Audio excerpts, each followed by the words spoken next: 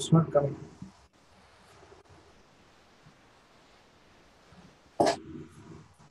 Hello, Alembic? Yes, sir. It is not coming. Yeah, now it's coming on my YouTube. Yeah. Oh, it's very good. Now it's gone again.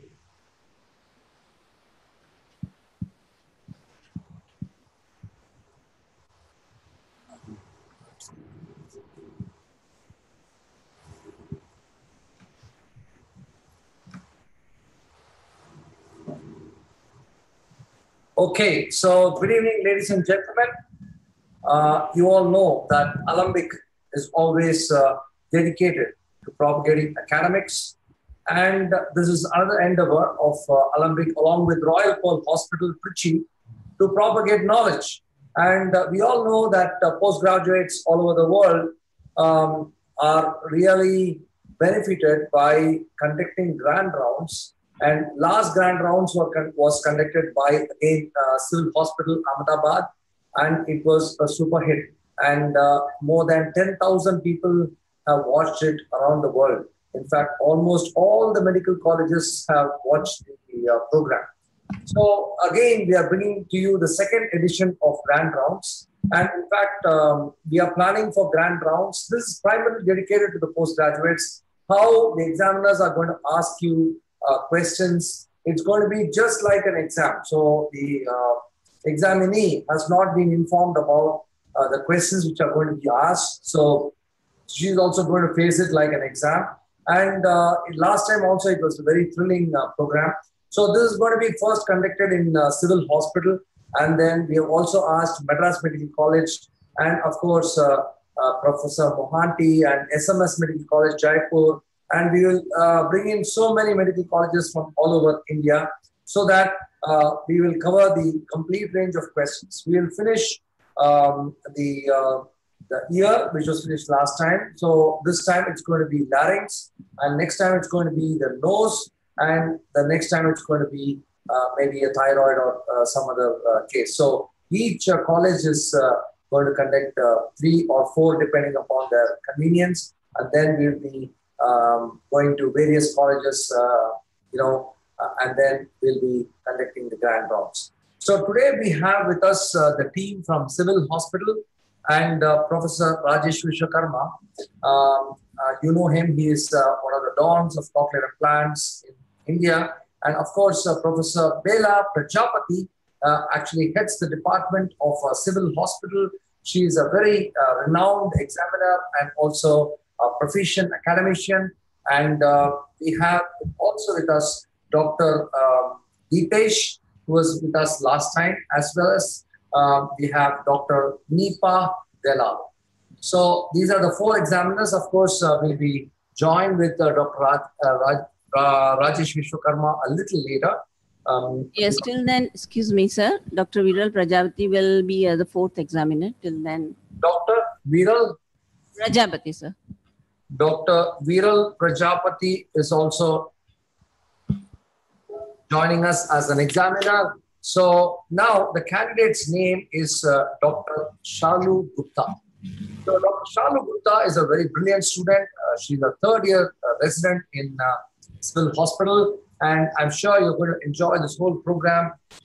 And if you want to ask questions, you have to log on to my YouTube channel, or we have given the link of Alembic. And but the question, I'm seeing only the my YouTube channel. So if you want to ask questions, you have to put it on my channel, so we can discuss it later.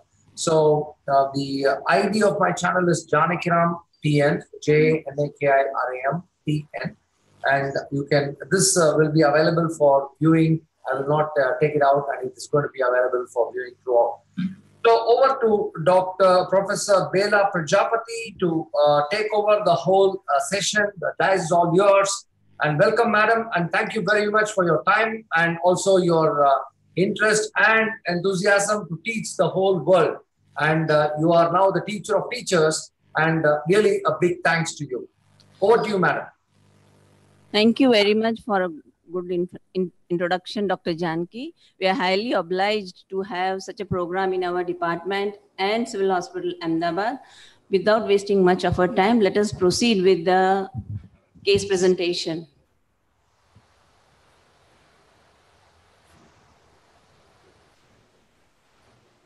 Sir?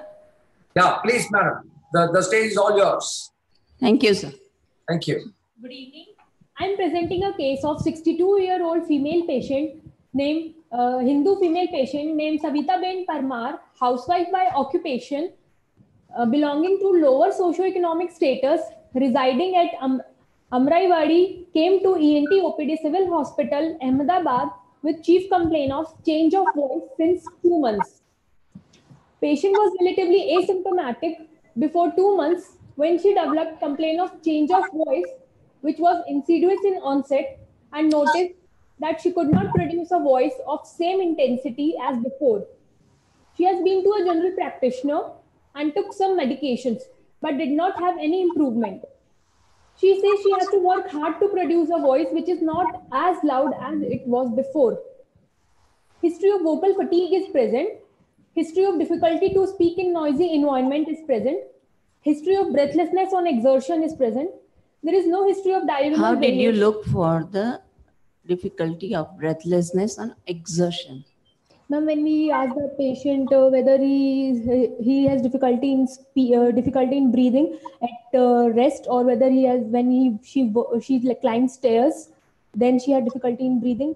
Then the patient complains that when she climbs 1 floor or 2 floor, then she has difficulty in breathing. So we suggest. Yes, that is the way you tell that the patient has difficulty in breathing on exertion. All right, or some strenuous work also that will also precipitate such breathlessness. Yes, all right, what are the causes for change of the voice since 2 months?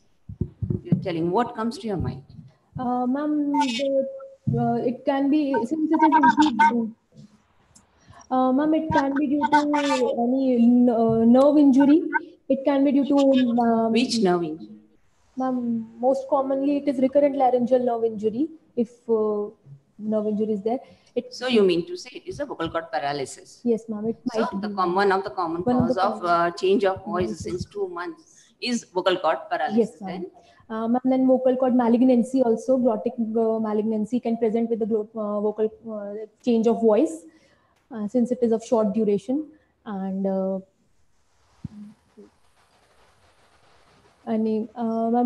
vocal nodule. Yes, very good. Then vocal polyp, vocal cyst. All right, fine. Proceed further. There is no history of diurnal variation. There is no history of nasal regurgitation. There is no history of cough or blood stains. Why you are asking diurnal variations? Sir, certain diseases present with the diurnal variations like vocal nodules and vocal polyp, as the day passes, the patient has more difficulty in more change of voice as the day passes. And certain diseases like Rinke's edema and chronic laryngitis, they improved as the day passes during evening hours. There is no history of difficulty in swallowing or loss of weight or appetite. There is no history of neck swelling. There is no history of fever. There is no history of earache, no history of trauma to chest or neck. Why you are asking negative history related ear? Sir, in larynx and oral cavity, there is a referred otalgia can be there due to the same nerve supply of glossopharyngeal nerve. It can be due to the malignancy in tonsil, throat, piriform fossa growth, or patient is female. TM joint, right? Yes. Your patient is female. So what are the common conditions you see in the females, which is, voice related conditions? I mean, females, vocal nodules is most common. And why and she's a housewife. You asked about occupation. So what is the, yes. Is there any history of voice abuse is there or not? No, no, sir, there is no history. Because you said she is a housewife. Yes, ma'am. Right? And what is the role of occupation? Which affects your voice quality? In certain professions such as singers and in certain professions like singers, those who have a history of vocal abuse or vocal misuse, they can present with the change of voice. Like only person with vocal abuse or no, yes. strain. What are the other conditions which affects voice of the patient? What are the other occupation or professional hazards? screamers. Yes. And Anybody else from the third year residents can also answer. Teacher's nodule, singer nodule is okay. Then what are the other profession which affects your voice? Or maybe occupation, not profession, or occupation. Laryngoscopy trumpet blowers. Yes. Then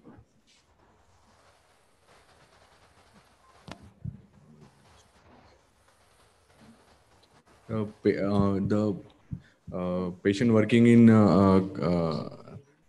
there is a for lead toxicity can lead and organophosphate toxicity can cause change of voice. there is no history of trauma to what chest. about hawkers? Yes. Hawkers. Yes. And your patient is from low socioeconomical status. There's no history of trauma to chest or neck. Past history. Have you asked about hemoptysis? Yes, ma'am. I've asked about cough and there's no history of cough and blood-stained sputum or hemoptysis. Patient has a past history of operated for left carcinoma breast 3 years back. Post-operatively, patient took 25 cycles of radiotherapy and 6 cycles of chemotherapy. There's no history of similar complaints in the past. No history of TB, tuberculosis, diabetes mellitus, hypertension, asthma, or previous surgeries in neck.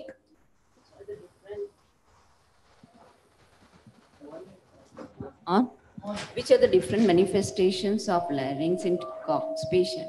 Ma'am, in tuberculous laryngitis, patient present with diplophonia and hoarseness of voice. In that, ma'am, arytenoids are swollen and interarytenoid granulations are there. Mainly posterior 1/3 of the glottis is affected in tuberculous laryngitis, and congested vocal cords and edematous vocal cords are there. Yes. Pale edematous arytenoids and the entire laryngeal mucosa is pale and edematous. Yes. Why there is more granulations in the posterior part or in the interarytenoid region and not in the anterior part?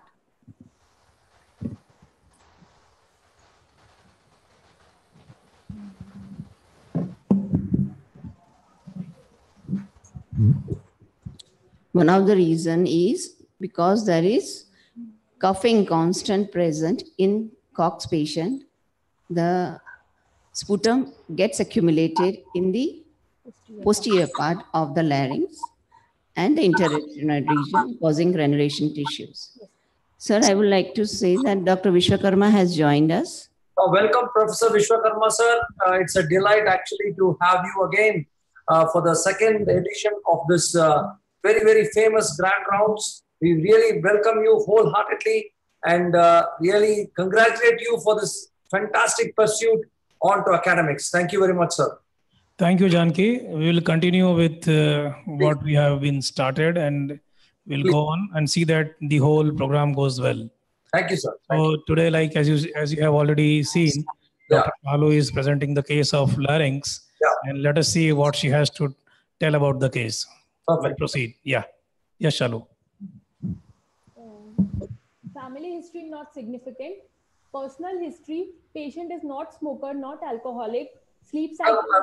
Can I interrupt just a minute? Sir, Professor, yes. all the professors, Professor Bela, Professor Rajesh, Ji, please try to exhaust all the questions so that, there will be a question bank like this, so that there are so many people watching all around India. So they put a request that, is this all the questions they'll ask? I said, next time I'll tell Professor so that, the questions are more in number. So just we will continue asking questions and the whole question bank is exhausted. So yes, that, yes. Yeah, like that. Right. Okay. Yeah. Yes, Shalu, continue. Patient is not smoker, not alcoholic. Sleep cycle is normal. Bowel bladder habits are normal. Diet is. What is the importance of asking the smoking habits? Ma'am, in smokers, there are certain diseases that are very common, like laryngeal cancers. Glottic cancer is most common in smokers, and also Rinke's edema is more common in smokers. These are predisposing conditions. Which alcohol will also precipitate the Yes, ma'am. pathology. So you should positively ask for that also. Yes, ma'am. All right. Appetite is adequate. General examination.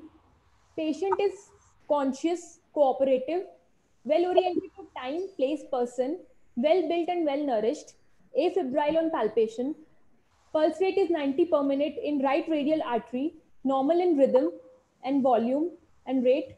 But blood pressure is 110 by 70 mm mercury in right branchial artery in supine position. There is no evidence of pallor, clubbing, icterus, cyanosis, and lymphadenopathy. On local examination, I have examined the patient. What else would you like to examine in this patient in general examination in neck, as this patient was being operated for breast malignancy in past? Ma'am, any lymph node enlargement? Which lymph nodes are commonly involved when there is breast operated for breast cancer? Axillary nodes and when mediastinal nodes can be enlarged, which we cannot palpate. Palpation in neck most commonly is the supraclavicular nodes. You have to lymph nodes. positively look for when you are examining the general examination in neck. All right. And secondly, what else? For engorgement of the veins. Yes. All right. I have examined the patient in proper light and exposure after informed consent. Oral cavity, lips, gums, gingiva, buccal mucosa, anterior two-thirds of the tongue, floor of mouth, hard palate, retromolar trigone, gingivobuccal sulcus is normal. Bilateral anterior and posterior pillars, tonsillar fossa are normal. Posterior one-third of the tongue is normal. Palatal reflex and gag reflex are present. When they are absent associated with vocal cord or change of voice. Now, in case of high vagal lesion, palatal and gag reflex will be absent. For example, which such patients do you come across in OPD? Patient may present only with regurgitation of the food or like that. Yes, ma'am. I mean, palatal paralysis, like a viral origin, like diphtheria may present. Yes, with the, very good. Which are the other signs of diphtheria? Other signs of diphtheria are mostly patient will have difficulty in swallowing food and will have high-grade fever. Drooling of saliva will be there, and the patient might have difficulty in swallowing or difficulty in breathing also if it is laryngeal diphtheria. Whitish membrane will be present on the bilateral tonsils and anterior pillars and uvula and posterior pharyngeal wall. First of all the patients, when the patients present to you, the patient will be very toxic. Yes, I'm toxic. He will be toxic. He will have a bull neck. Yes, all right. There will be drooling of saliva, nasal discharge. When you look into the oral cavity, there is whitish membrane. When you try to pull out, there will be bleeding on that. And there is, of course, breathlessness. But first and foremost thing is patient is very toxic. You should never forget that. With fever, of course.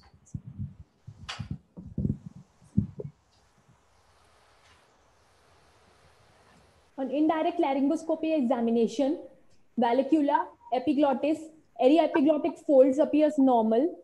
Bilateral false cord appears normal.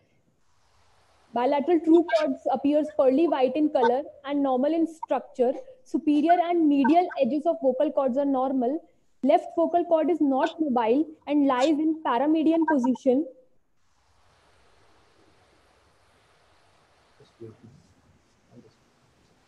Left vocal cord is not mobile and lies in paramedian position. Right vocal cord is mobile. There is phonatory gap present. Both pyriform fossa are normal. Arytenoids on both the sides appears normal. Subglottic and upper tracheal rings are normal. Which are the structures that are not very well seen on indirect laryngoscopy? Ma'am, anterior commissure area. You may start from, okay, fine then. Base of the epiglottis cannot be seen, the base of the vallecula. And, what is base of the epiglottis? Posterior surface. So say laryngeal surface of epiglottis. That is one. Yes, second. Apex of pyriform fossa. Apex of the pyriform fossa, very good. Then ventricles. ventricles, anterior commissure, and then like entire subglottic area we cannot. and subglottis. Yes. All right. Neck examination is normal.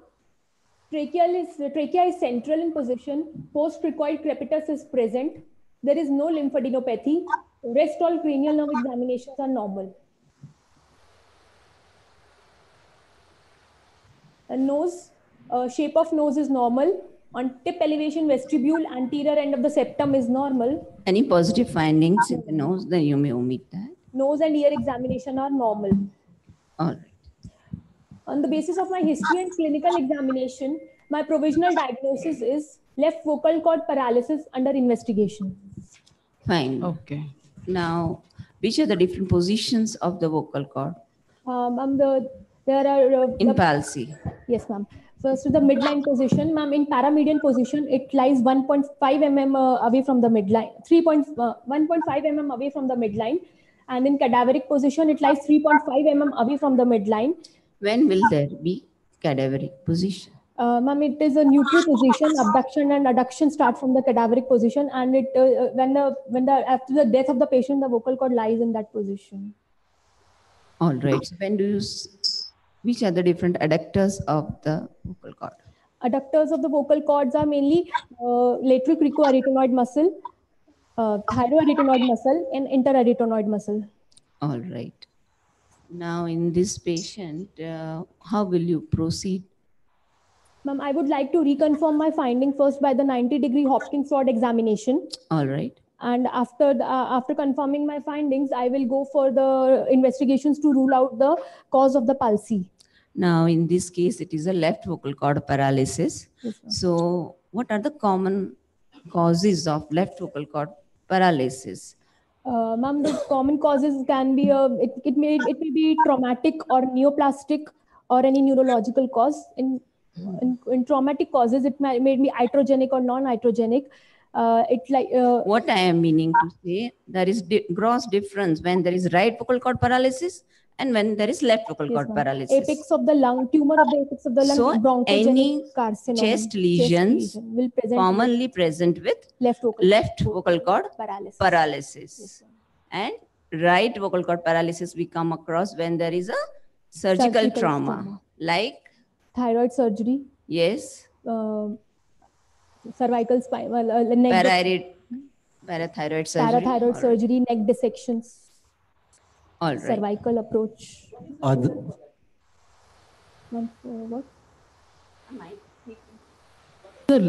What is the reason for that? Chest lesion and mediastinal lesions involve left, and neck lesions usually involve right. Ma'am, because the left recurrent laryngeal nerve has a longer course in the in the chest, so it is more prone to injury. From where to where? Ma'am, from starting from the brainstem to what is the course? In brief, slowly. Okay. Yes. Ma'am, it passes posterior to the aortic arch, and then ascends upwards in the tracheoesophageal groove. And right. And right it side, given off at it is given off in the subclavian artery, and yes. then it ascends so just behind the clavicle, and then it. Yes. Other than ENT cause may lead to LVC palsy. In cardiovascular causes can also lead to LVC palsy.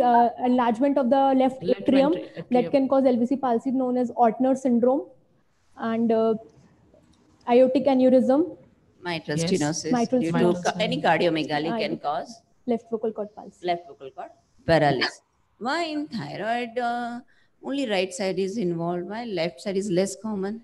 Because on right side there is a chance of non-recurrent laryngeal nerve. There is 0.5 to 2% risk of non-recurrent, so it is more prone to injury because secondly, of the it is more superficial. Left is in the left, it is more superficial. All right. So that is the gross difference. When there is right and the left, you can very well divide what are the probable causes. All right. So you may proceed.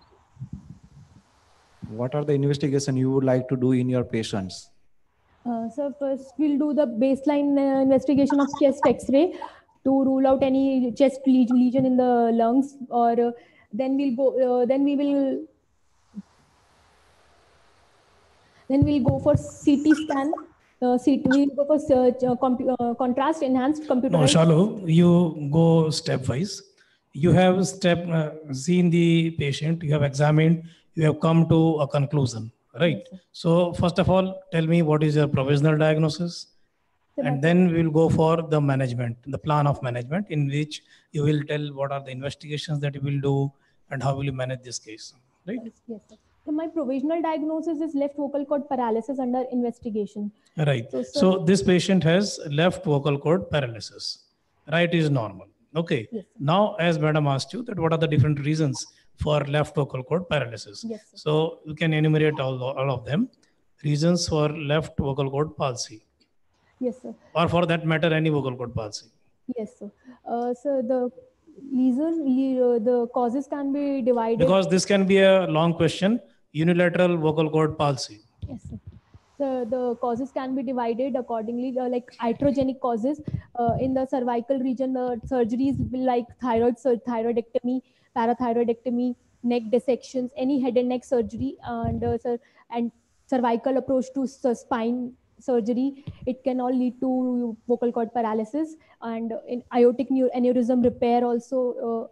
And non-iatrogenic cause like penetrating trauma to neck or the chest can lead to the vocal cord paralysis. And then neoplastic causes, malignancies. So what you said was injury to the recurrent laryngeal nerve. Either it be iatrogenic or traumatic. Yes. That is one reason. Then neoplastic causes like any malignancy in the brainstem region can cause high vagus nerve paralysis, and thyroid malignancy. Then neurological causes can also lead to paralysis, like myasthenia gravis, neurofibromatosis, amyotrophic lateral sclerosis. Then bacterial infection, viral infection can cause herpes simplex virus, cytomegalovirus, varicella zoster virus, polio, post polio also. Then bacterial. So any viral infection or any bacterial infection can also cause. Then bacterial infection, granulomatous diseases also, tuberculosis can lead to sarcoidosis, leprosy, Lyme's disease, and all. Like vagal schwannoma also can cause. Right. What about idiopathy? Last is then What if about no idiopathic? cause is there, then it is idiopathic. Yes. Many times, yes, we see idiopathic vocal cord palsy. We don't find any reason for that. Yes. Yes. And tumor like CA bronchus, mediastinal tumor, lymphadenopathy. So esophageal carcinoma also can cause paralysis. Okay, so now how will you go ahead for management of this patient? What would be your plan? Yes, so first I will go for the chest X-ray as a baseline investigation. Then I can go for Why chest X-ray? Whatever investigation you say, you have to justify why. The chest X-ray to rule out any mediastinal lymph node enlargement or any apical of lung tumor of the apical of lung. Then we'll go for barium swallow to reassure to the patient, and you'll explain to her what problem she is having, and after that you tell her that we need to go certain investigation to find out what are the probable causes of this pathology. Yes. All right. After that, you will go for all the baseline investigation, hemogram, and then X-ray chest, and then barium swallow we can do to rule out any filling defect in the esophagus and for rule out esophageal malignancy. Then we can go for this patient, we may not go for any barium swallow as there is no dysphagia per se. Yes, ma'am. So after baseline X-ray chest, what else would you like to go for? I will go for contrast enhanced computerized tomography from skull base to thorax to look for any lesion in the thorax or the pathway of the. So you would like to go for a CT scan, or you would like to do an MRI? Sir, first I will prefer CT scan. I'll prefer because patient also has the history of carcinoma breast removal, so it may present with the metastasis of the mediastinal mass lymph nodes or lymphadenopathy. All right. Yes, and then so we can go for a direct pan endoscopy to look for any other lesion in the. So when you go for pan endoscopy, what are the endoscopies that you do, and what do you expect to find in each endoscopy? Yes, sir. So we do the nasopharyngolaryngoscopy. We will look for the nasopharynx, any lesion in the pharynx, and then any lesion in the larynx. Esophagoscopy, bronchoscopy. direct laryngoscopy. So, But suppose you have X-ray chest normal, CT scan normal, then why want to go for pan endoscopy? Which information you will get from pan endoscopy?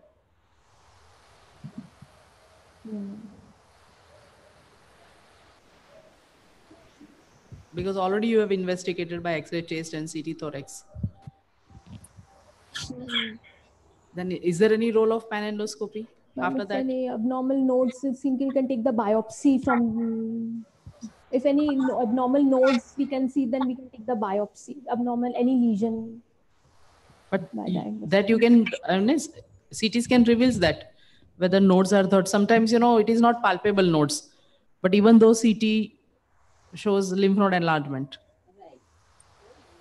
Or when there is no In that pathology. case, we may not So, be yes. doing pan endoscopy. And nowadays, flexible bronchoscopy is more advocated. Yes, ma'am. Yes. All right, when there is vocal cord paralysis. Yes. So you said we will go for pan endoscopy. Now describe what all endoscopies will you do and how do you do? So we can. How will you look for the nasopharynx? So we can do the flexible nasopharyngoscopy. We can go from after decongestion of the nose. We can insert the flexible endoscope through the nostril, and we can visualize the nasopharynx clearly. And then introducing further, we can see the oropharynx So first hypopharynx. nasopharynx. So you can use a flexible scope or you can use a rigid scope also. rigid scope also. So what do you want to see in the nasopharynx? Sir, Or what could be a lesion which can cause a vocal cord palsy in the nasopharynx? The nasopharyngeal carcinoma can lead to Right. lower cranial paralysis. So, if in case of nasopharyngeal carcinoma, we can take the biopsy from there that might causing palsy. Okay, so any lesion in the base of skull, in the nasopharynx, which can cause or which affects this recurrent laryngeal nerve, you want to look for that. Yes. So once you have seen that the nasopharynx is okay, Yes. then So then we can look for the oropharynx, then hypopharynx, any post-cricoid. What are the boundaries of oropharynx? Oropharynx, it superiorly from the soft palate and inferiorly up to the hyoid bone. Imaginary line up to the hyoid bone, anteriorly by the posterior pillar of the tonsils and posteriorly by the postpharyngeal bone. okay. Then, so you have done nasopharyngoscopy, you have seen the oropharynx, then Hypopharynx. hypopharynx, Then we'll go for esophagoscopy. esophagoscopy. What do you want to see in esophagoscopy? Sir, any carcinoma in the esophagus, cervical esophagus. You want to look for any SOL or any pathology in the esophagus. Yes, sir. Okay. And then, sir, Although there is no clinical history. Yes. And then we'll go for bronchoscopy to look any lesion in the piriform or vocal cords or in the inferior surface of the subglottic region. So we'll check the subglottic, you will do the bronchoscopy, right? Yes, sir. Fine. So you will do all this with a flexible scope. So we may do with the flexible or rigid also. Okay.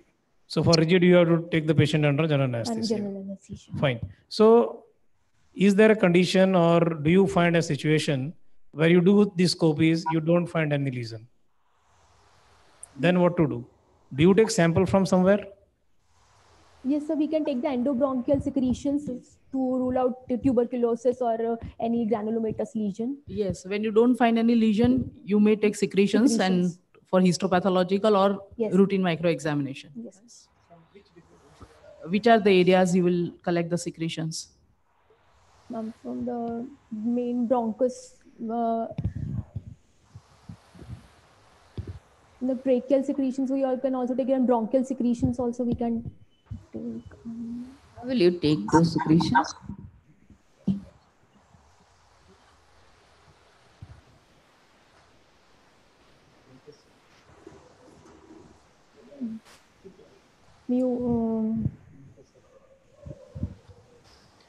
Okay, so you will only take the secretions. Have you heard of brush biopsy? Yes, sir. What is that?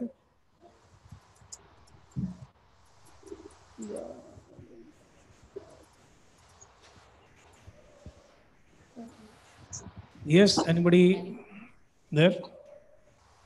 Darshan? No. Ishani?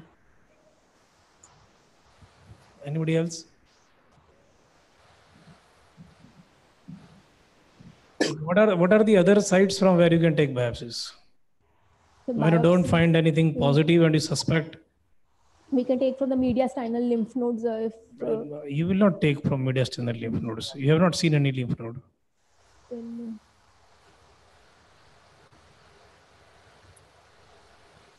Multiple spots you will take biopsies, say from nasopharynx, right? Yes.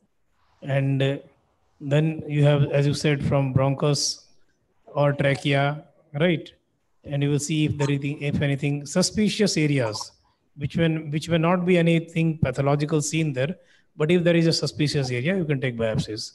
Okay, fine. So this is what you said of your examination part and then biopsy part with the flexible scopes. What else will you do?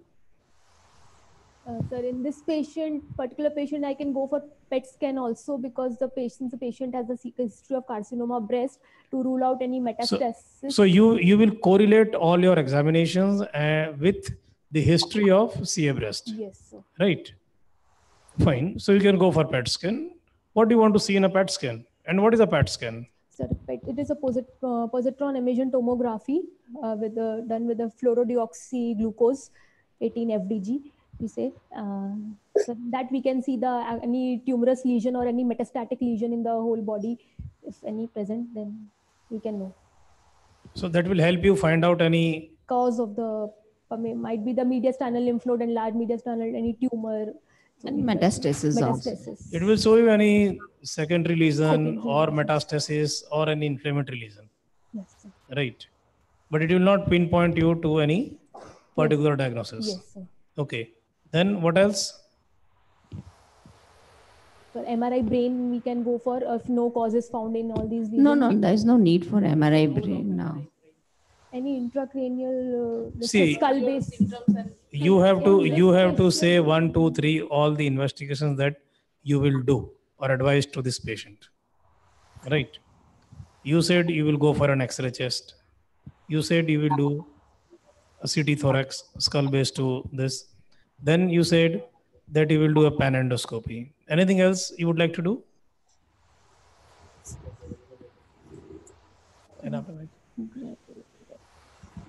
Anything you can do for granulomatous disease and investigation? As you say, there are so much causes of unilateral vocal palsy. So granulomatous disease is also the one of the cause. So would you like to do any investigations for the granulomatous disease? For sarcoidosis, we can go do to rule out sarcoidosis, but otherwise it will be seen in the CT scan. Granulomatous disease is present. We can see it in the CT scan. Sarcoidosis is not that common. We are talking about tuberculosis. We can go for sputum AFB and very good. CB-NAT. Sputum AFB. Yes. So, as an ENT surgeon, suppose this patient is having all those investigations you are telling all is normal. So, what will be your plan of management now? You have done CT scan, that is normal. You have done X-ray chest is normal. Everything is normal. So, it is an idiopathic paralysis as per you say now.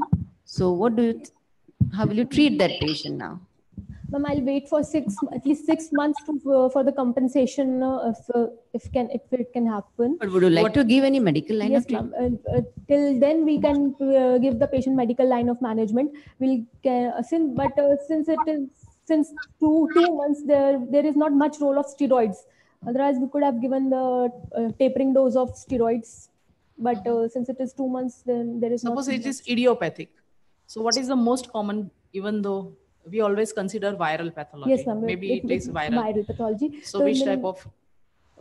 We sometimes give multi-therapy. Yes, ma'am. We can give steroid therapy in tapering doses with the prednisolone 1 milligram per kg body weight. That is okay. Which other? And we can win multivitamins. Yes. And what is the role of speech therapy? Yes, ma'am. Speech therapy, obviously patient will help with the speech therapy in case of viral pathology. So when you consider there is no cause, it is idiopathic, right? You can send your patient for speech therapy.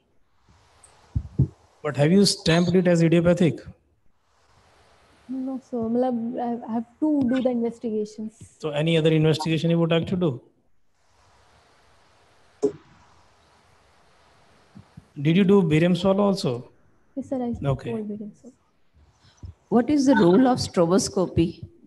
Yes, ma'am. Stroboscopy, ma'am, it provides us the apparent view of the. What is stroboscopy? Ma'am, stroboscopy is the apparent real-time view of the vocal cords, the movement of the vocal cords, but seen in the particular phase of the phonation. In that, ma'am, we can see the any fine movements of the vocal cord in particular What phase. are the stages of phonation? Ma'am, there are stages of phonation are first it is during inspiration when the subglottic during the phase of expiration when the subglottic pressure is raised, the vocal cord has two lips, lower lips and upper lip. The lower lip will separate during the when the subglottic pressure is raised, and then the Bernoulli's theorem and the myoelastic properties of the vocal cord, the upper lip will also separate and the lower lip will close. This will result in the air flow and will result in the phonation, and then the supraglottic area will resonate it. Yes. And will articulate the speech. All right. Or back to the stroboscopy.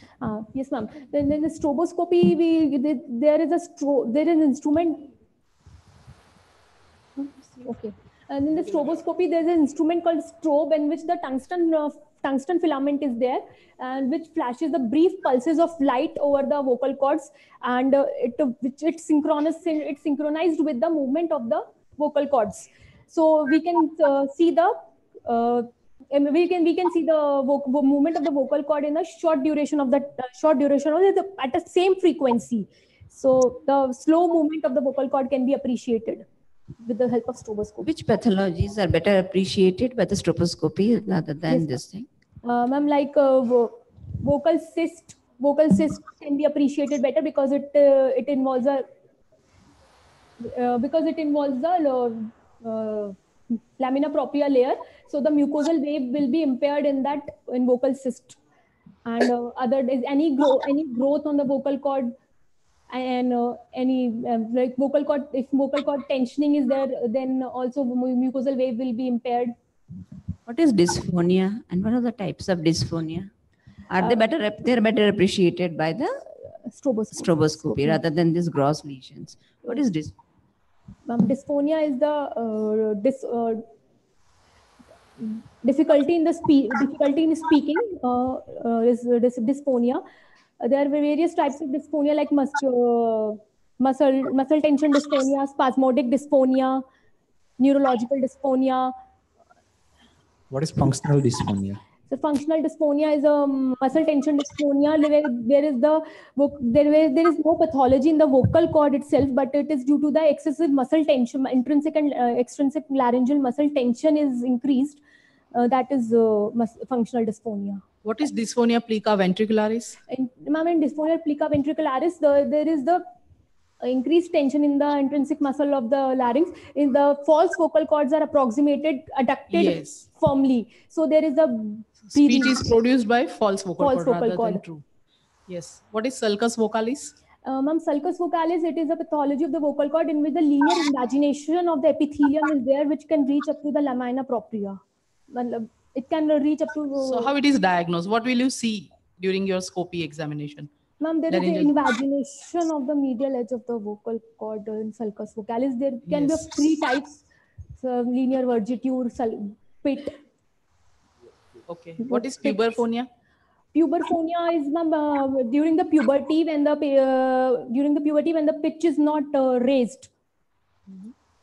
The patient have difficulty in raising the pitch of the voice. It is mutational falsetto. Mutational falsetto. Yes. And what is the treatment for that? Ma'am, for puberphonia, we can go for type 3 thyroplasty. Is there any role of speech therapy? Yes, ma'am. Speech therapy, of course. Usually 5-6 sittings are enough. If the patient does not respond till 9 months, so we can wait 6 to 9 months. Then we can go for type 3 thyroplasty. What is Guttman's pressure sign?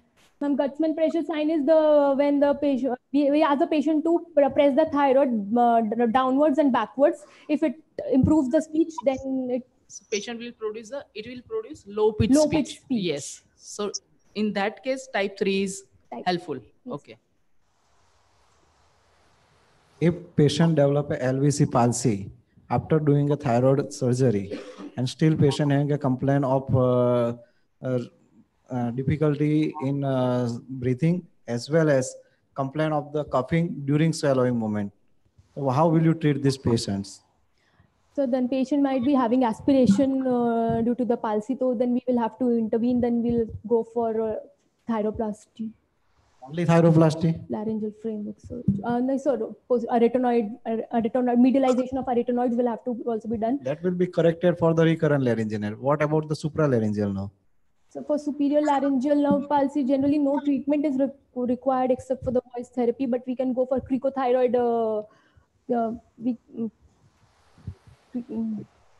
Cricothyroid approximation can be done. Which are the different types of thyroplasty? There are 4 types of thyroplasty. Type 1 is medialization thyroplasty. Type 2 is... Which are the methods for medialization thyroplasty? Ma'am, there can be... and when will you go for it? Yes. So my question was that only, suppose it is an idiopathic. So first of all, though the patient, you know that he is not going to improve, you have to give him such medical line of treatment for reassurance of the patient. You may go for injection vitamin B complex therapy. Yes. All right. And reassure the patient and say to him that if it is not improved by the compensation from the other side, we may have to go for this surgery. Yes, ma'am. So which are the methods for doing thyroplasty? Yes, ma'am. Ma'am, in case within 6 months patient does not improve, we will explain the patient about that. After 6 months, you ask her for a follow-up? Yes, ma'am. Ma'am, we can do the injection laryngoplasty. What do you use in injection? Injection laryngoplasty, we can use different... We can, just a minute. What do you do till 6 months before you go for thyroplasty? Sir, you have a vocal cord palsy. You have examined that there is no other reason. It could be viral, idiopathic, right? And now you want to manage that patient. Okay, after doing all investigations, taking proper history and all, right? So before you do a surgery, that period, what will you do? Sir, you said that you will wait for 6 months. Why do you want to wait for 6 months? Sir, when you know that there is a palsy and the patient has a problem? Sir, the patient might get improvement with the speech therapy and multivitamins. Yeah, but then you have to give speech therapy, no? Yes, sir, speech therapy. Okay, so you will try, you will give a trial of speech therapy to the patient so that there can be some sort of compensation. Yes. Right, and if it happens, then well and good. Otherwise, you can plan. Yes. Right. What do you do in speech therapy? So we will tell the patient about how to use the voice, like maintain vocal hygiene or quit smoking if he does. Then we'll ask the patient to avoid shouting and avoid talking in. He cannot shout. He has already a leakage, voice leakage, air leakage is there. Avoid talking in noisy environment, and so maintain lifestyle modification and. There is a method of therapy in speech therapy, and that you will. We advise all this in vocal abuse, patient with the vocal abuse or smoking or alcohol, lifestyle modification, and right, or GERD, maybe gastroesophageal. You will ask your speech language pathologist to give speech therapy to this patient, and that your therapist will train the patient, yes, right, to use the extralaryngeal muscles, right, and there are different methods for it. Yes. Right. So with that, you will continue for some time and see how much improvement happens. Yes. If there is no improvement or minimal improvement or not a significant improvement in 6 months, normally the standard is to wait for 6 months. It is not necessary that you have to always wait for 6 months. Right. But say you wait for 6 months and then you say, okay, now the vocal cord is in its same position. It has not compensated. And now you want to improve the voice. So you plan for a medialization thyroplasty, right? So when you plan for a medialization thyroplasty, you decide how to do medialization thyroplasty. As Madam asked, there are different ways of doing medialization thyroplasty. The first one you said is injection thyroplasty, right? So which are the different materials? How do you do injection thyroplasty? and what are the material you use for injection theraplasty. We'll go one by one. Yes. Okay. Dr. Rajesh ji, sorry to Yes, interrupt. Janki. Yes, please. Yeah, actually, there are several people who have joined us from all over the world, from Argentina and so many other countries. Just want to introduce the examiners to them. The examiners are Professor Rajesh Vishwakarma, Professor Bela Prajapati, Dr. Deepak, and Dr. Nipa Delal. So they are the examiners who are examining. The candidate name is Dr. Shalu Gupta, a third-year resident from Civil Hospital, Ahmedabad. Just for your information. And a few, I just want to ask a few questions, which so many people have been asking me. Just want to pass that question in case they can answer. What is the difference between vocal cord palsy and vocal cord fixity? And this is one question. What is the difference between combined palsy and complete or incomplete palsy? And third is, how do you define hoarseness? These are some of the... right. So we'll pass on the question to the candidate and she will answer. Right. And Janki, the examiners on panel right now, to my left is Dr. Nipa Dalal. She is professor of ENT at the other medical college in Ahmedabad. That is the Municipal Medical College, NHL Medical College. Right. And Dr. Bela Prajapati, you already know. Right?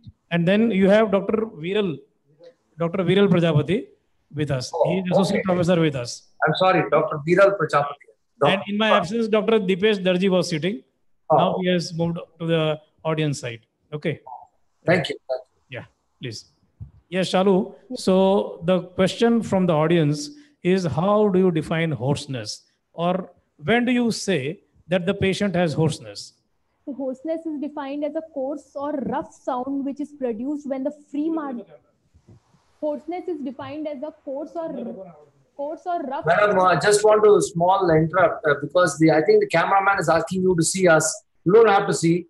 You can see the examiners because it is just like an exam. You can see them and answer. Let it be a sort of a true exam. You don't have to face the camera. Don't get tensed. You can see the examiners and answer. No problem.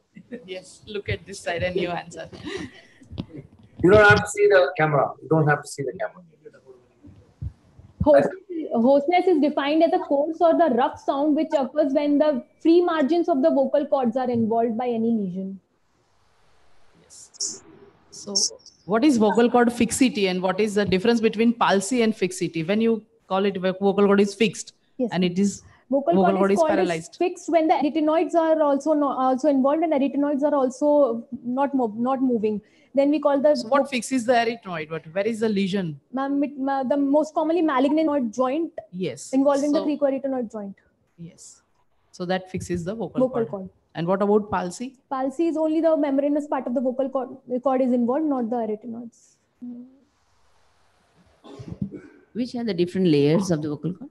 There are 5 layers of vocal cord. Layer 1 is a epithelial layer. It is pseudostratified squamous epithelium. Then lamina propria layer. It is divided again into 3 layers. First is superficial layer, intermediate layer, and the deep layer. Superficial layer is also known as the Rinke's space. And intermediate and the deep layer forms the vocal ligament. And the last one is the vocalis muscle. Okay. So we were talking about medialization thyroplasty, right? Which instrument, specialized instrument it is? Injection. So you started with injection thyroplasty, like? So what is the name of that instrument? What are the different ways of doing it? Yes, sir. There are different materials can be used for injection laryngoplasty. There can be short-term use like gel foam or carboxyl methyl cellulose. Then we can use silicone, Teflon, and autologous fat can be used. Autologous fascia can also be used. Then hydroxyl apatite. No. Particularly in vocal cord. See, we are going one by one, right? Don't generalize all the different methods or different materials used for medialization, right? First, you said injection thyroplasty, right? Means you use some sort of injection, some material in the injection, and you medialize the vocal cord. So what are the different ways of doing that injection thyroplasty or medializing the vocal cord using something injection? So mostly autologous fat can be used to Yes, inject. You can use fat. Fat. From Yes. where will you take fat? From fat can be taken from the adipose tissue or from the thigh also. Mostly thigh is used. Why the fat from the thigh is used? Because there is much bulk of fat is present there. That is and, there in the abdomen in the also. abdomen also. Yes. There are different types of fat in our body. Some are dissolved early, some will take much more time. So the basic metabolic rate of the the thigh fat is less. All right. So it can survive better. All right. For a long time. So you take the fat, you have harvested the fat. Then how do you inject the fat? So first we'll have to prepare the fat. We'll wash it with the 1 to 2 liter of saline to remove all the fatty acid that may cause inflammation, and then we'll put it in on the human insulin for 3 to 5 minutes so that to stabilize the cell wall, and then we'll wash it with the linger lactate, and then we'll make it in a form of a paste. How do you make it? So by crushing it and crushing it properly, then we'll make it up. So how do you crush it? Because you have fat with you. You said the different things that you will use to wash it. Then how do you crush it? With a knife. You have to make it into a semi-solid, no? Semi-solid paste. Yeah. We'll use a knife. With the knife, you will make it into small pieces. Then? Then we'll mix it.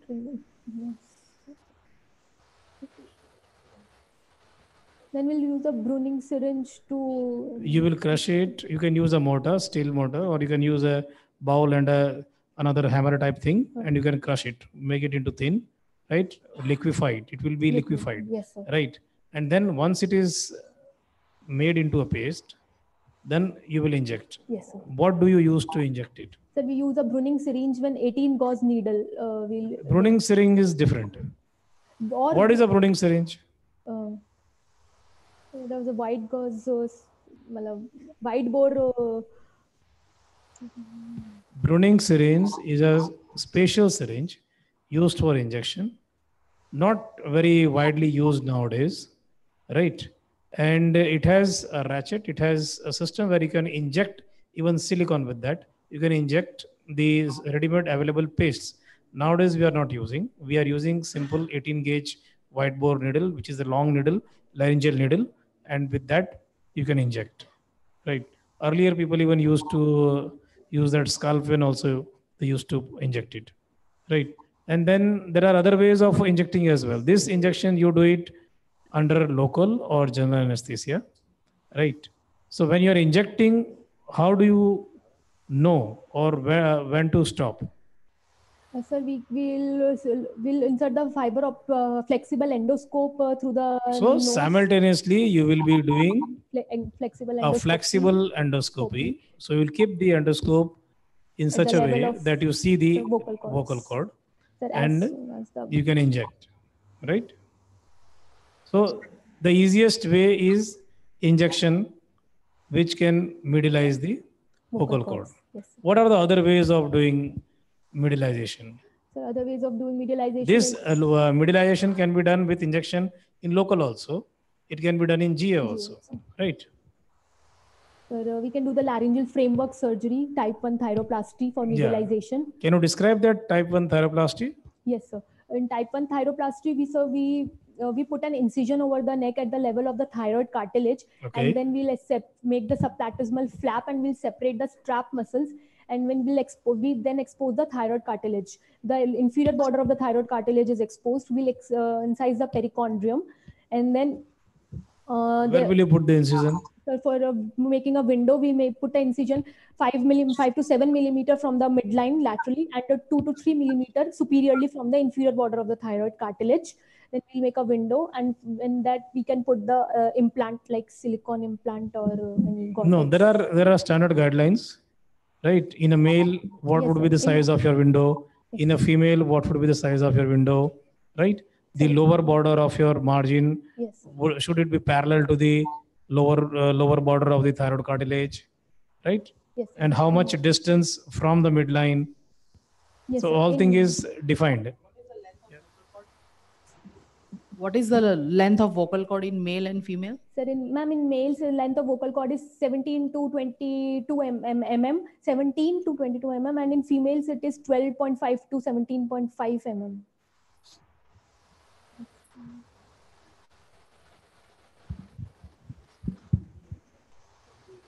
Okay, so see that is just an average. It can vary from person to person, from race to race, right?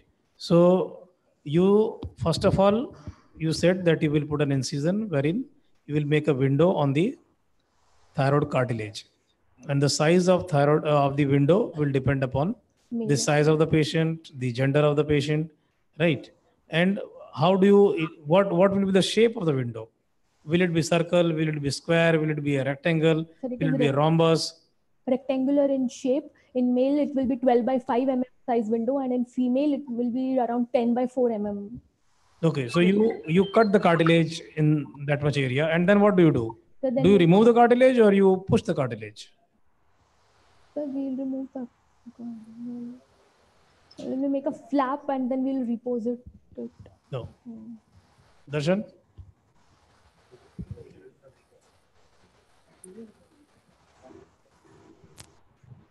Yes.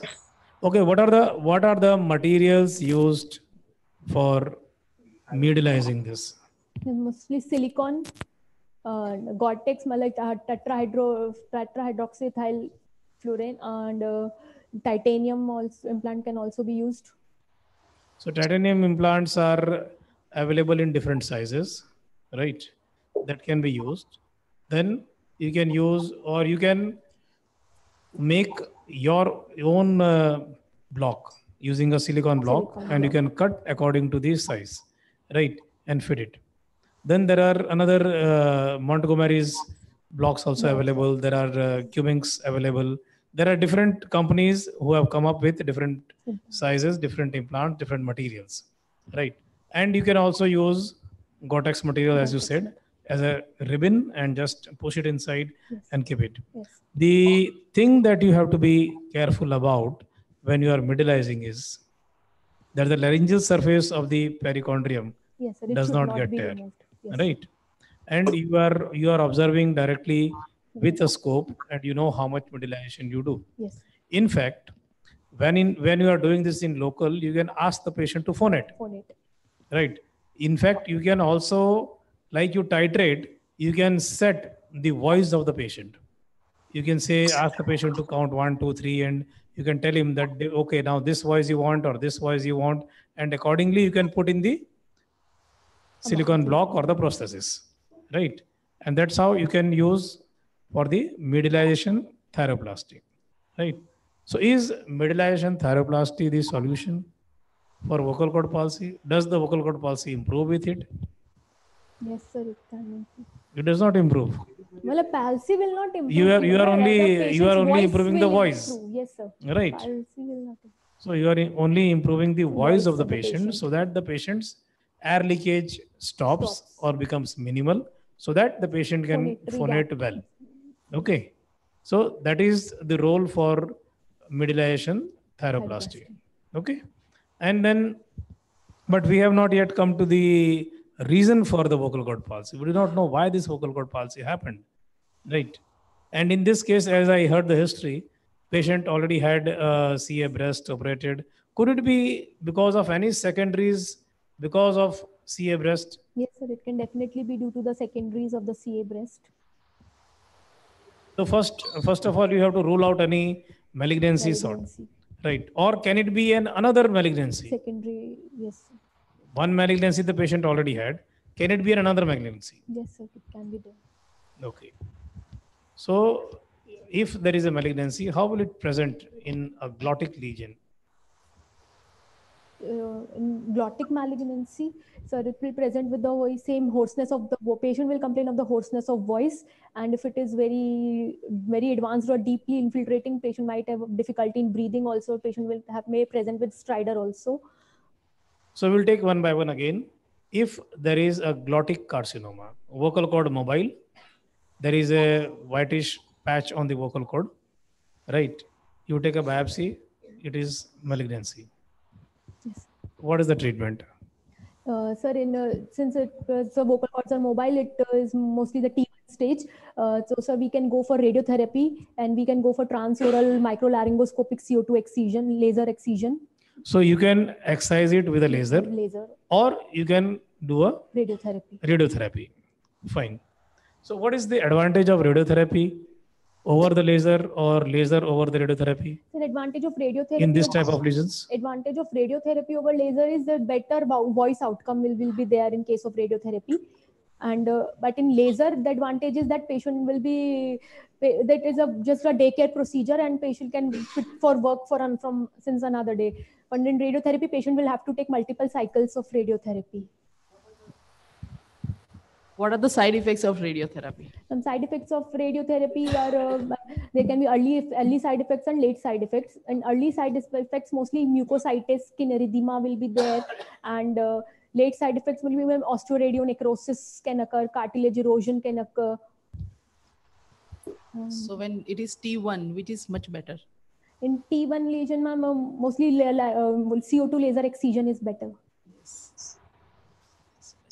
Which are the lesions which commonly we see in anterior commissure or anterior part of larynx, and which are the lesions commonly involves posterior part of larynx or vocal cords? Anterior part of larynx mostly involve vocal nodules, vocal polyps, cyst, and posterior part of the vocal cord involve mainly arytenoid granuloma, contact granuloma, intubation, contact ulcer, tuberculosis. And what about juvenile laryngeal papilloma?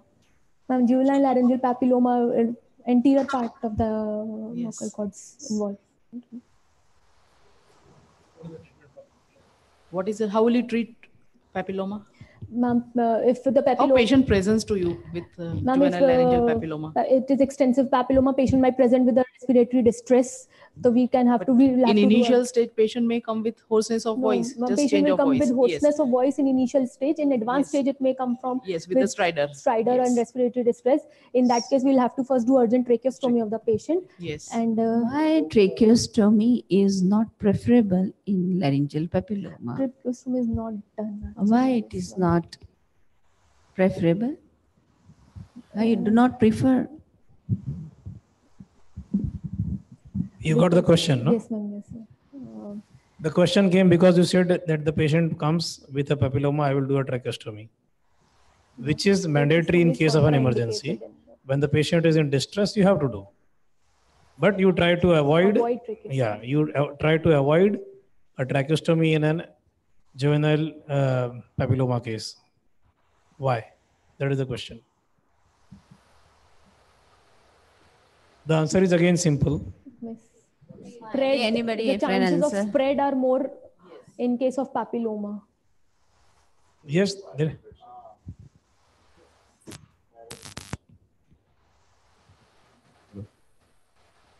Hello. It is due to viral infection, and tracheostomy can lead to the spread of the virus into the lower ear. Or along whole trach. Yes, and it can lead to further complications. Avoid. Okay. So, and what is the treatment for it? So we can go for laser excision of the papilloma. So you Suppose you don't have laser. So we can use a cold instruments. We can excise. Yes, microlaryngoscopy. Microlaryngoscopy. Simple MLS. And microlaryngoscopic surgery and cold instruments. Yes. So you have to remove it either by laser or by cold instruments, or you can use another. What is the new technology? What are laryngeal things you can use? Debrider can be used. Coblation. You can use a laryngeal vent from coblation and use it. But all said and done, the best is the laser. Right. So that is if you encounter a case of laryngeal papilloma, right? First, we were discussing about the malignancy on the vocal cord with vocal cord mobile, right? And you said that you do a laser or a radiotherapy. Okay. But if the malignancy spreads in such a way that the vocal cord becomes fixed, then what to do? So there are different... Confined to vocal cord, but vocal cord is fixed. So in case if vocal cord is fixed, then we will go for first CT scan or MRI to look for the invasion of the malignancy, whether it is involving the paraglottic space or preepiglottic space, or whether it is eroding the thyroid cartilage or not, or anterior commissure is involved or not. In that, we'll plan the management accordingly. If it is involving the paraglottic and preepiglottic space and thyroid cartilage. What is paraglottic, preepiglottic space? What are the boundaries? Yes, ma'am. Boundaries of preepiglottic space are anteriorly it is bounded by the thyrohyoid membrane and hyoid bone.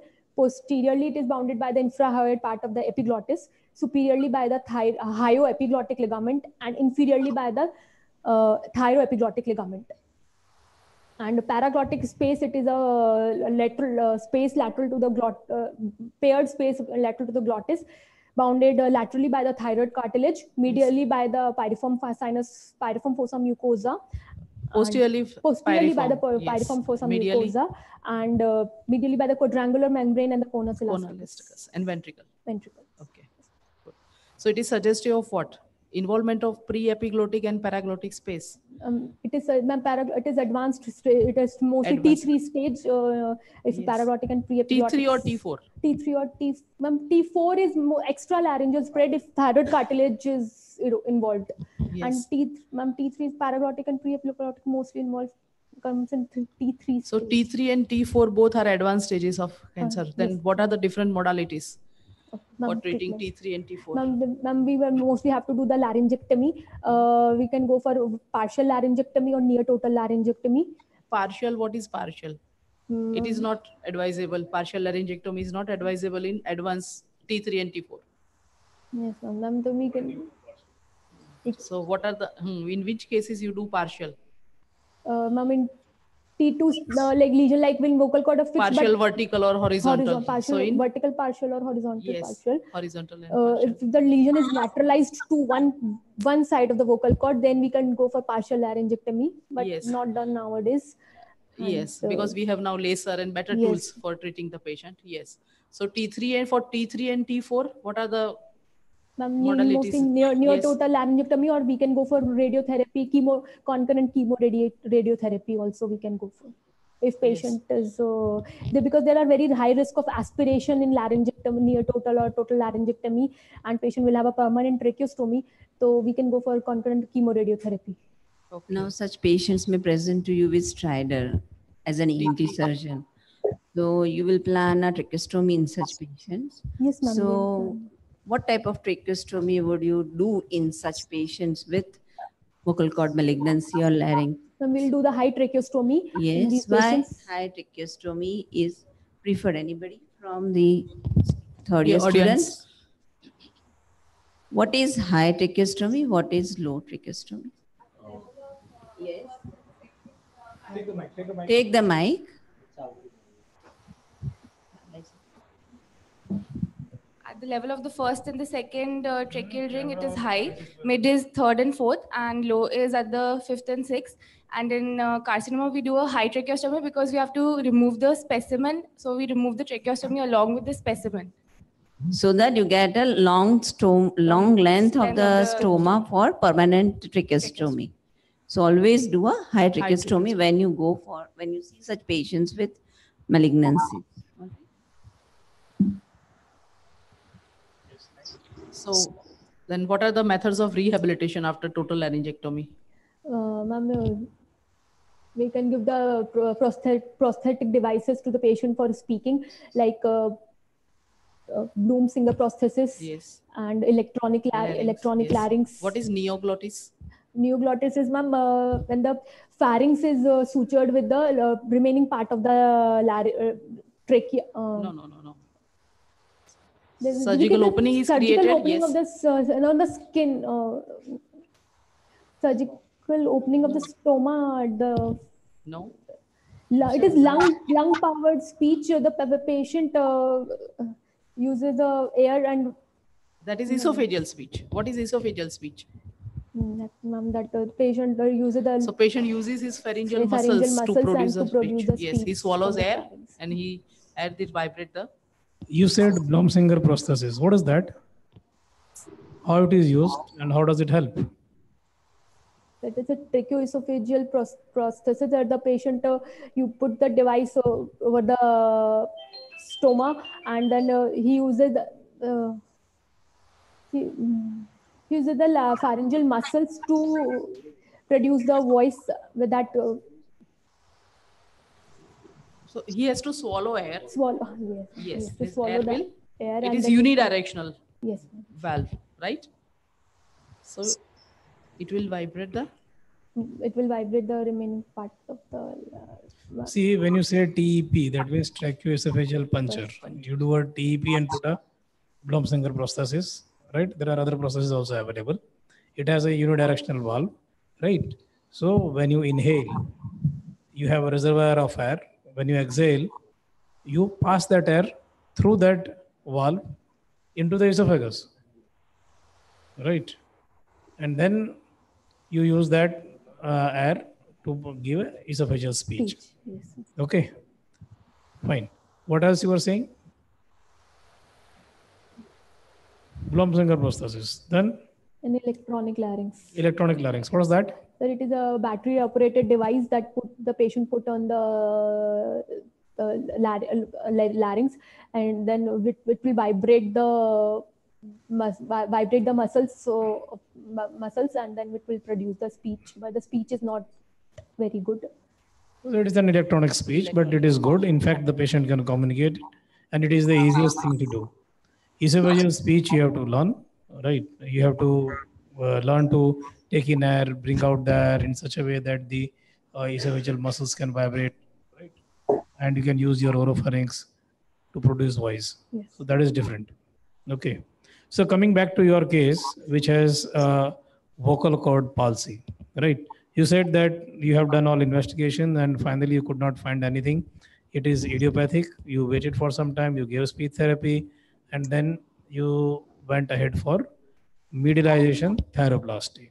So this is thyroplasty type 1. What are the other types of thyroplasty? The type 2 thyroplasty is Explain each. lateralization. Type 2 thyroplasty is the lateralization thyroplasty, and type 3 thyroplasty is the shortening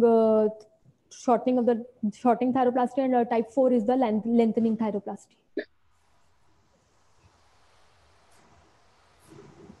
What are the conditions where you do all these different thyroplasties? So type 2 thyroplasty is done in case of abductor palsy, Yes. and type 3 is done in case of puberphonia. Which are the other methods that you can do abductor palsy? Which are the other treatment pathology or surgeries? Wherever surgical treatments available for this abductor paralysis. What is Woodman's operation? What is?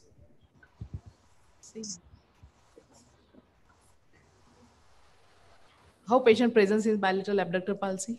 I mean, bilateral abductor palsy patient will present with a stridor or respiratory distress. Yes. So you want to create a gap. Yes, So stridor is on exertion, not at rest. Yes, ma'am. Okay. Yes, on exertion. Yes. Yes, sir. And so what are the different surgical methods or endoscopic surgeries available? Yeah, ma'am. And anterior commissure, posterior glot. Anybody from audience? See, when you plan a surgery or a management, and when you say that the patient has bilateral abductor palsy, that means first of all you have to know what would be the position of the vocal cords. So what would be the position of vocal cords in bilateral abductor palsy? Paramedian position. Paramedian. Okay. Yes. And they can adduct but not abduct. Okay. So speech is almost normal, but breathing is fine. So if you come with a patient who has bilateral abductor palsy, what will you do? How will you manage? Yes, Ishani? Will first. Yes. Yes, that is Woodman's surgery, endoscopic arachnoidectomy. Yes. You will explain all that you have said. Yes. Then posterior cordectomy, whole cordectomy. Yes. And you can go for laser assisted surgery also. Yes. Ma'am, we can go for cordectomy, we can go for medial arytenoidectomy, and we can go for laser-assisted complete Yes, removal of the laser-assisted arytenoids complete. can be done. Arytenoidectomy with posterior cordectomy. Posterior cordectomy. Yes. There are varieties of the surgeries you can perform. Yes, ma'am. Okay. What is type 3? Type 3 is shortening thyroplasty. Shortening of the vocal cord is done. Yes. In which condition you will? Puberphonia. In puberphonia, mostly it is done. And what is type 4? Type 4 is lengthening of the vocal cord. It is done for feminization, feminizing laryngoplasty also. Okay, so vocal cord palsy, you said the different management that can be done for vocal cord palsy, right? Now, what are the complications in doing all this? Is there in thyroplasty? Say type 1 thyroplasty. Yes, what are the complications that can happen? The hematoma formation can be there. Laryngeal edema can be, patient can present with can have laryngeal edema, and then extrusion of the implant can occur. If wrong placement of the implant, the patient will not have any improvement. Shorter implant or longer implant can be put. Precautions you will take post-operatively, or what will you see post-operatively? So, ma'am, we'll see the we'll give the steroid course for post-operatively to prevent the laryngeal edema. Patient might have difficulty in breathing post-operatively if the more injectable or nebulization. Injectable and nebulization both. Okay. What else? What else?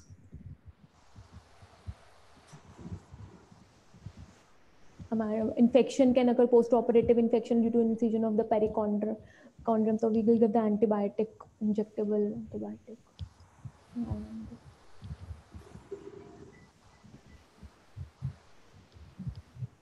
So these are the routine complications that can happen during these surgeries, and you have to be prepared for that.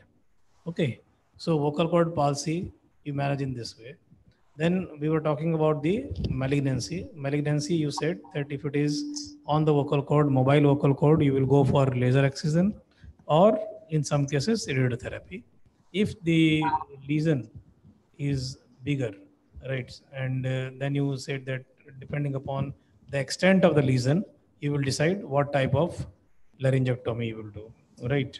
Partial, vertical partial, or horizontal partial, or a total laryngectomy, right?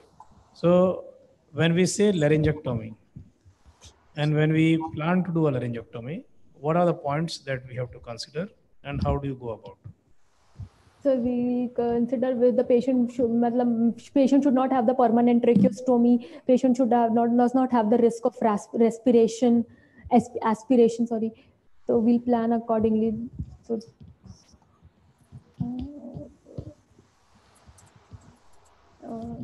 So how will you prevent aspiration in laryngectomy? What procedure is done usually when you perform a laryngectomy to prevent aspiration? Ma'am, in a partial laryngectomy and near total laryngectomy, there is the less chances of less risk of aspiration. So we will plan that. Previously, they were doing cricothyroidectomy. Cricothyroidectomy. Supracricoid thyroidectomy can be done with the cricohyoid epiglottopexy. Yes. Now, what is TORS? When it is indicated in cancer? Transoral robotic surgery, when it is indicated. What are the indications of it? What do you mean by that? Ma'am, this is the robotic surgery. We can do the small carcinomatous, small malignant growth with the help of laser can be removed. Stage you will go for TORS? T1 or T2 stages. What are the advantages of TORS? Better. Same, the disadvantages of length. So you enumerate them. Ma'am, the patient will not have any risk of aspiration. Patient will not have any tracheostomy. Patient can be back to work soon after surgery. So the morbidity is less. No comorbidity. Yes. As compared to the laryngectomy patients. Yes. Anything else you would like to say about the management of this patient? Vocal cord palsy, unilateral vocal cord palsy, that to this case had a left vocal cord palsy. Yes, sir. The re-innervation procedure can also be done. Yes. What are the re-innervation procedures? Sir, in that case, we can go do the re-innervation with the help of ansa cervicalis or hypoglossal nerve. Okay. And then recurrent laryngeal nerve can be re-innervated, and then laryngeal pacing is also done. What is that?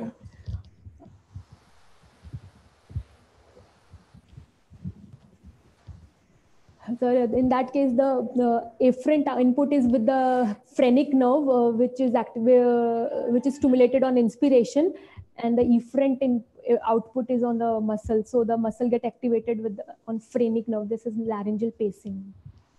Okay. It is newer advancement. So re-innervation, what are the nerves that are used? So ansa cervicalis and hypoglossal nerve. Okay. Which works better? Ansa cervicalis. Why? So because it supplies the sternohyoid and thyroid muscle that are not of much use to the patient, and will not cause any comorbidity after. Okay. Fine. Yes, Arjun? Take a mic. Yeah. Okay. Right. So ansa cervicalis is a better nerve for re-innervation. Right. And then how much time you have to wait for the re-innervation to start working? So within 4 to 6 weeks. So fast?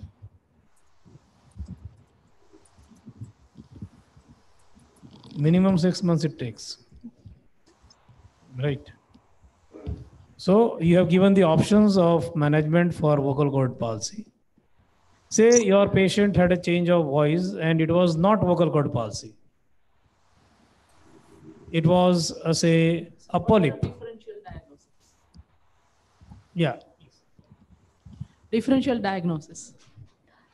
For vocal cord pulse, change of voice. Vocal nodules, vocal polyps, sulcus vocalis, vocal cyst, spasmodic dysphonia, muscle tension dysphonia, then vocal cord growth, then any pre-malignant lesion like leukoplakia, erythroplakia, then laryngitis, chronic laryngitis, tuberculosis, tuberculous laryngitis. How will you differentiate vocal cord cyst and nodule? Suppose nodule is, developing nodule and cyst. Vocal How will you cord differentiate? nodule is generally bilateral, and the vocal cord cyst is generally unilateral. Yes. And vocal cord on stroboscopy also we can differentiate it. Stroboscopy, vocal cord nodule will have the normal mucosal wave, but vocal cord cyst will have the abnormal mucosal wave pattern, because it involves a deep lamina propria layer. How will you treat the vocal cord cyst?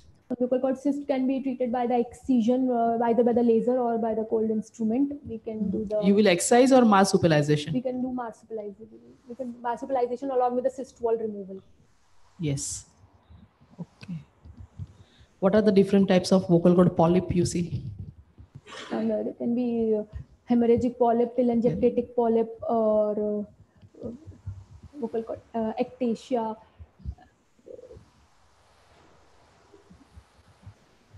Yes.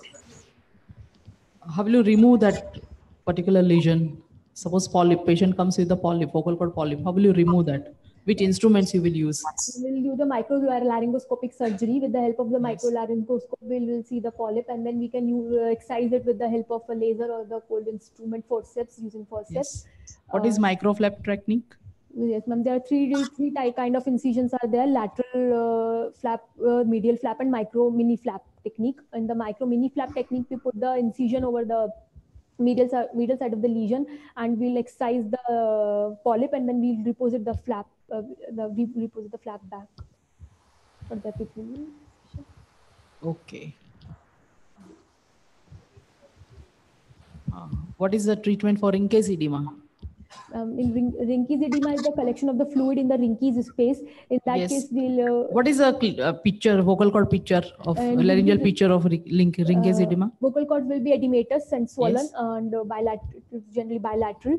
And in that case, we'll the patient for speech therapy first. If not improvement with no improvement with the. Does it improve with speech therapy? Generally not improve with the speech therapy, and then we'll. What is Rinke's space? Brinchi's space is the submucosal space on the superficial lamina propria, below the superficial lamina propria. And So what will you do exactly? Ma'am, we'll put the incision over the entire vocal cord length from the anterior commission to the vocal process, and then we'll drain the fluid out, aspirate the fluid out, and then excess epithelium will be excised, and then the flap is reposited back. How will you treat chronic? Or you may do stripping of the epithelium. Yes. Yes, sir. And how will you treat chronic laryngitis? Chronic laryngitis is generally treated by the antibiotics or what is the steroid. laryngeal picture of chronic laryngitis? When you see vocal cord thickened and congested, persistent thickening and congestion. Congestion will be severe congestion. Do you think it will help? Your conservative management will help? Now, the cause of the chronic laryngitis will find out. What are the different causes of chronic laryngitis? Like that can be bacterial causes, by viral causes, and then tuberculosis, then sarcoidosis, and so how will you treat it? If it is bacterial, then we'll give the antibacterial drugs. Okay, along with the antibacterial, what else would you like to give in chronic laryngitis? What is the precipitating factors in chronic laryngitis? Upper respiratory tract. Acid reflux? Yes. All right. Laryngopharyngeal reflux will we'll treat the patient for the GERD. Yes. How will you treat the patient then? We'll give the a proton pump inhibitor. Yes. For how long you will continue? 4 to 6 months. Okay. Would you like to go for biopsy? Suppose you see persistent thickening of the vocal cord. Yes, ma'am. Does it help? Yes, ma'am. It will help. Biopsy can be taken.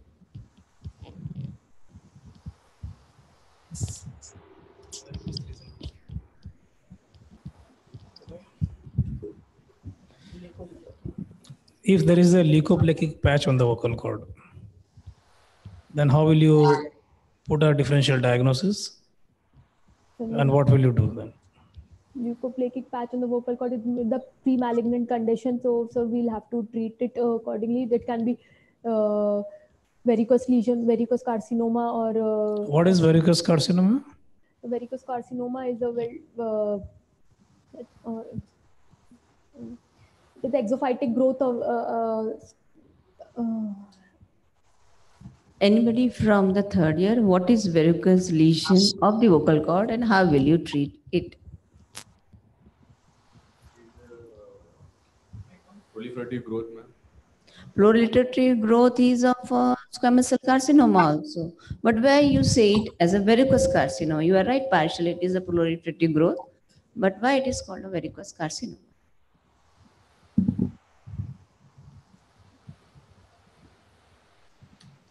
How will you treat it?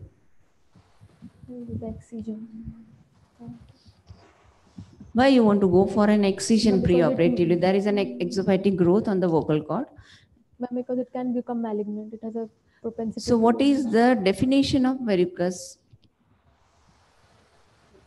Proliferative pre-malignant growth that can be malignant. It is a very, very well differentiated squamous cell malignancy. So whenever you see a proliferative growth on the vocal cord, many a times if you take a biopsy, it will come as non-malignancy.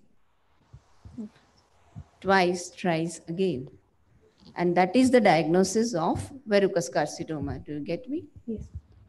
So when you do not get a malignancy and you see a exophytic growth on the vocal cord, you should think of a varicose lesion. You may get only a dysplasia. You have to treat it with CO2 laser. All right? Yes. And the other thing, keratosis? Yes, so keratosis is also... What is that?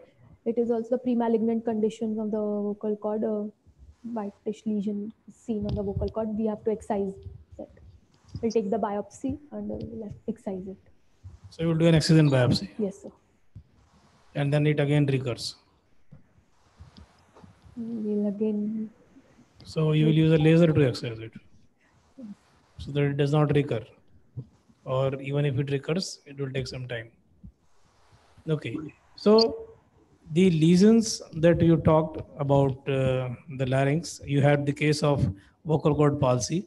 Different conditions you have very well outlined. You talked about the thyroplasty, you talked about the differential diagnosis, you talked about the provisional diagnosis of your case, right? So once, and you also talked about the stroboscopy, right? That how the stroboscope is used for diagnosing and what are the different ways it can help. Okay, and that improves your management part. Anything else you would like to add? Your patient has vocal cord palsy, has history of CA breast operated, right? So in the management of vocal cord palsy, you think whatever you have said is fine and nothing more else more is needed, right? Your patient, the patient which you have shown today, would benefit. It will benefit with a thyroplasty type 1. Thyroplasty, yes, sir. Right. Because there is no other reason for it to have a vocal cord palsy. Right.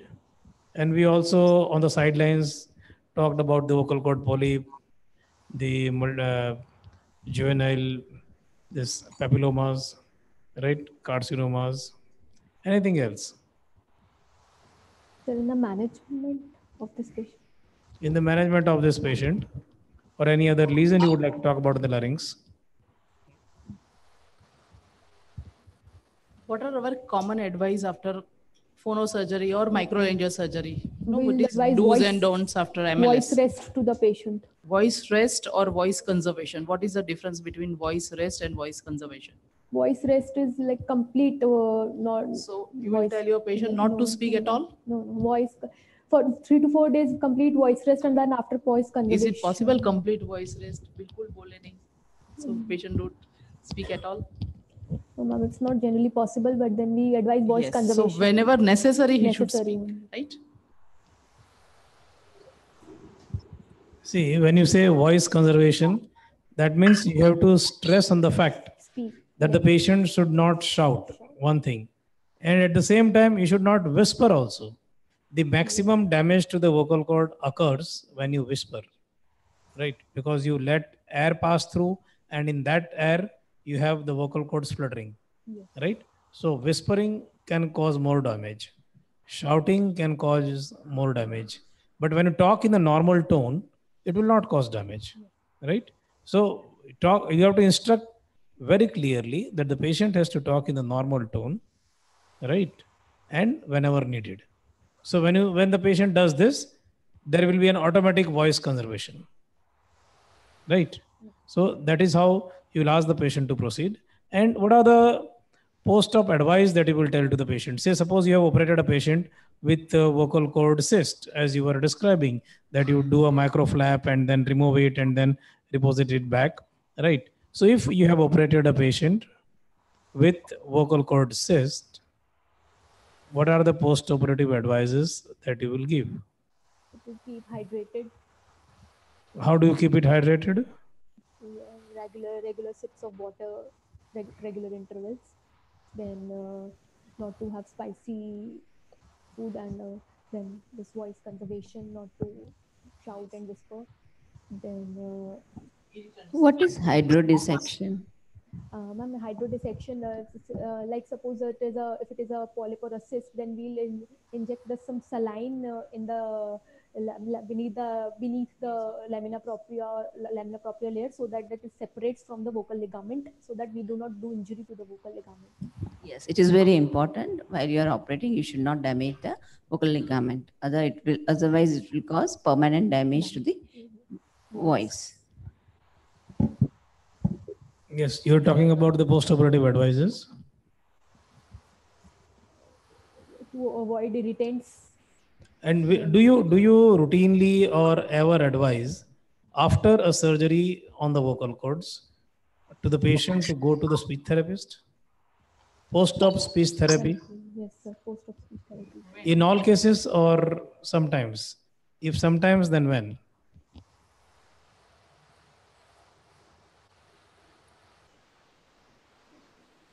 Okay, what are the reasons for vocal cord nodules?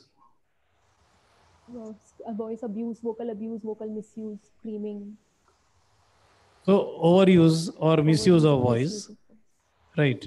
This is a very simply said term, but most of the time it is because of the faulty way of speaking also, Yes, sir. right?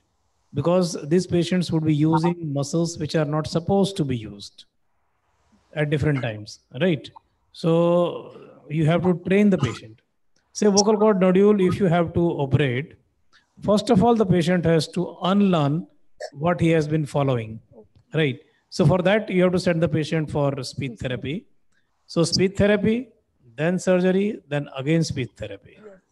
If you don't do this, the patient is not going to improve, right? So that's how the planning should be made. And whenever you get a laryngeal case or in a practice also, you always have to have people who are trained to deal with the larynx. Like you should always have a speech therapist with you, right? You have to analyze the movement of the vocal cord. If you have a stroboscope, very fine, very good. If you don't have, then you have to go by your clinical judgments, right? You have to be well equipped to operate on these cases. You have to be well trained to operate on these vocal cords. Then you can justify the patient, and then the patient can benefit. Otherwise, the patient, if an underdone surgery is there, then the patient may not benefit, right? Or if you overdo, then the patient would worsen, right? So it is better that you get trained for it and then do. So thank you, Shalu, for a very good presentation that you have made. You have covered almost everything that we wanted. Now we can take Janki some questions if you have from the audience. First of all, I really thank Professor Rajesh Vishakarma, Professor Bela Prajapati, and Dr. Deepa Delal, and Dr. Viral Prajapati for excellent conduct of this exam. It was, in fact, I had typed that it was a rain, like a tsunami. You were asking questions on a very nice candidate who is very, very well prepared. Dr. Shilu, a very, very big hand for you. Very, very nicely prepared. The whole world has told this, not me, the whole world has told this. And really, you are courageous to answer all the questions. Actually, can we go to the, I think you've been asked enough, I'm sure, and you will be exhausted, so you will not ask any more questions. It's already 9:52. 2 hours of bombardment, rapid fire questions to you. Well done, Dr. Shalu, from all over the world. In fact, some people from Philippines also commented. They're asking so tough questions. Please reduce that this one quality. It's so tough like that. So from Argentina also they have they've got around 2,500 people who have watched this program. So let us also get introduced. Is Dr. Krishna there? Like last time she presented Dr. Krishna, we remember Dr. Krishna. No, she's not there today. She's in emergency. Yeah. We are missing her anyway. But can the others also introduce themselves as the last part of the session? And then we'll have a few announcements and then we'll call it a day. So, doctors, have you all got introduced last time? All of you? Or there are a few? Almost all of them have been. There may be some new additions also. Yeah, if you want to get introduced, you can definitely do it. Because who was not introduced last time can stand up and introduce himself. Yeah, last time the people who have not come can introduce themselves. They'll be known throughout the world. The whole world is watching you. This program will be on YouTube. Or you can introduce yourself again. Yeah, you can do that, honestly. Because yes. again, people are watching so much. From behind. Yeah, start from behind. The one who answered very well, actually. Yes, please. Yeah. Yeah. Your mic is not on, madam. Mic, yeah.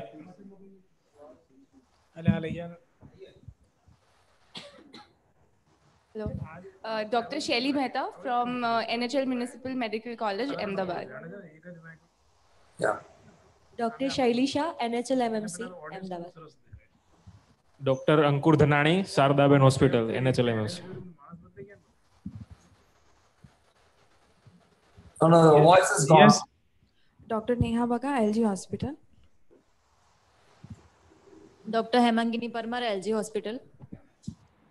Dr. Dhvani Shah, LG Hospital. Dr. Shweta Mittal, NHL Municipal Medical College, Ahmedabad. Dr. Kinnari Rathod, NHL Municipal Medical College, VS Hospital, Ahmedabad. Dr. Amrita Das, BJ Medical College, Ahmedabad. Dr. Mitali Barolia, BJ Medical College, Ahmedabad. Dr. Oman Prajapati, BJ Medical. Dr. Keval Patel, BJ Medical College, Ahmedabad. Dr. Nikita Gavit, BJ Medical College, Ahmedabad. Dr. Jaideep Singh Makona from BJ Medical College, Ahmedabad. Myself, Dr. Vaishali Patel, BJ Medical College, Ahmedabad. Dr. Saurav Banerjee, BJ Medical College, Ahmedabad. Dr. Hasid Patel, BJ Medical College, Ahmedabad. Dr. Sridhar Ketani, BJ Medical College, Ahmedabad. Dr. Dhwani Mehta, BJ Medical College, Ahmedabad. Sagufa Patan, BJ Medical College, Ahmedabad. Dr. Ishani Patel, BJ Medical College, Ahmedabad. Dr. Darshan Parikh, BJ Medical College, Ahmedabad. Right. Thank you very much. So, Janki, because many of the residents are busy in emergency, we have a foreign body bronchus there, and there are some of the few of the consultants have also gone to the OT, right? So, and simultaneously we are having this session also. Yeah. We are missing Professor Kalpesh ji also, like last time he was there. So I just want to both have tell gone you a few announcements. Number one is that if you had seen several people have started doing grand rounds as a sort of, I saw the brochure. So, but I will tell you, whatever they do, you are the pioneer. You have done the first grand rounds according to the record place. A very, very big congratulations to Civil Hospital Ahmedabad. So this is to place it on records. I saw a lot of brochures after that, like grand rounds, but you have done the first, number one. Number two is that the last time has been very well received. We have been seen by 10,000 people, which is actually a very, very good, and so many postgraduates have really asked me, sir, when is the next grand rounds, when is the next? So really thanks to Alembic for having done this. I think next time we'll be joined by Dr. Ranjan Iyer, sir. I'm not very sure. I think yes, confirmed. Yeah, we have been asking different examiners to join in. So like this time we have Dr. Nipa Dalal from the different medical college. Fantastic. We have also asked Ranjan to join in the next grand round. So he has agreed and he will come for the next round. Yeah, so that's we will keep on adding one each time. Yeah, fantastic. Fantastic, sir. So there are different questions and different people coming. Like in the exam, you have some examiner who are external. You don't know what they ask. Right. Exactly. So I think it has been a very good session, sir. Thank you for the initiative. Thank you for staying back for so long, and all the students who stayed back for so long. It's really a great initiative you're doing and benefiting the whole postgraduate community all around the world. Really, really a big thank you. I will consult Alembic and you for the third program on the nose. We'll have a nose case from you. Right. And then we will plan for different medical colleges. If you have a few more cases, we are ready to do with you because you are simply superb, unbelievable stuff. Thank you very much, sir. And thank you, Janki. Thank you, Alembic, for this program. And we'll call it a day now. Thank you very much. Thank you very much, sir. Thank you. Bye.